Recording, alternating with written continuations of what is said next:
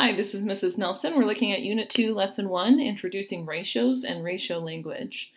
The objective says I can write or say a sentence with the words and numbers in the correct order to describe a ratio. In a fruit basket, there are 9 bananas, 4 apples, and 3 plums. Complete these ratio sentences. Before I get started, I just want to remember a few things that I know about ratios and ratio sentences.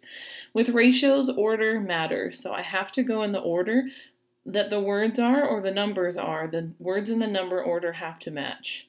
And then the phrase for every means the smallest possible grouping that maintains that same ratio. Letter A says the ratio of bananas to apples is blank to blank. I have 9 bananas and 4 apples. So I'm going to write that in order of bananas first, followed by apples. So 9 to 4. The ratio of bananas to apples is 9 to 4, meaning there are 9 bananas and 4 apples. Letter B, the ratio of plums to apples is blank to blank. Well, I have 3 plums and 4 apples. So the ratio of plums to apples is 3 to 4.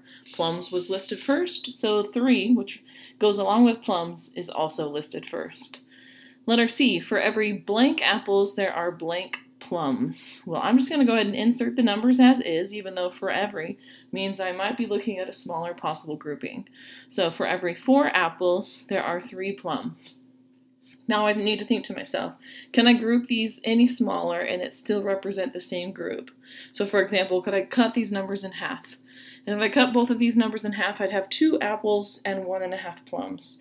And although that's still true, the ratio of 2 to 1.5, we like to keep whole numbers when possible.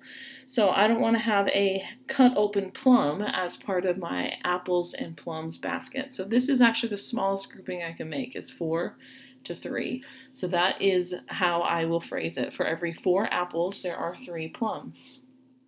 Letter D says, for every 3 bananas, there is 1 of something.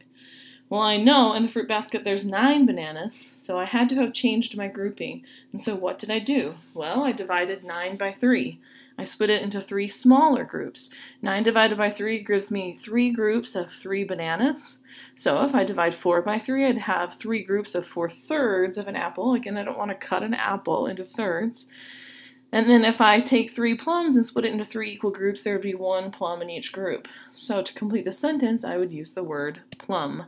For every 3 bananas, there is 1 plum.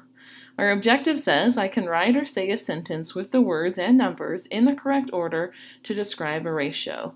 Order matters with ratios, so you've got to maintain the order of which word was listed first. That's the number value that you would list first as well. Thanks for watching.